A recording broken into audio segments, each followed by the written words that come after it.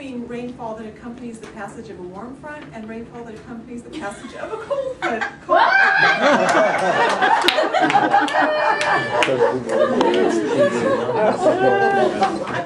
You're going to pay for this, Madam Table Topics.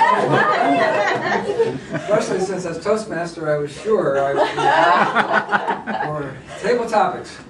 Now, it depends really on what part of the country you are in to explain rain before a warm front or a cold front. Now, California does not have typical warm fronts. We do have a little bit of a warm front of sorts, particularly in the northern part of the state. But generally what is happening is that the air is lifting up over the colder air and the warmer air, and then it falls through into the colder air, and that rain falls ahead of the warm front.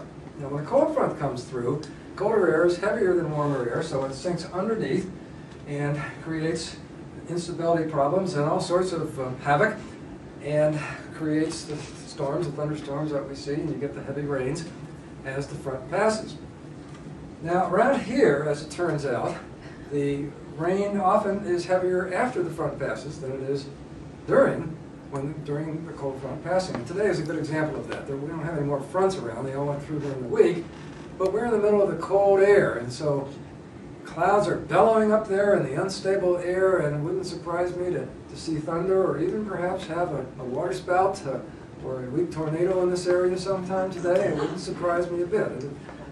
The last tornado that I'm aware of that was in Monterey was in December of 1992, and it went basically from the fairgrounds main entrance where you go in for the jazz festival to across the housing there to about where the Home Depot now is.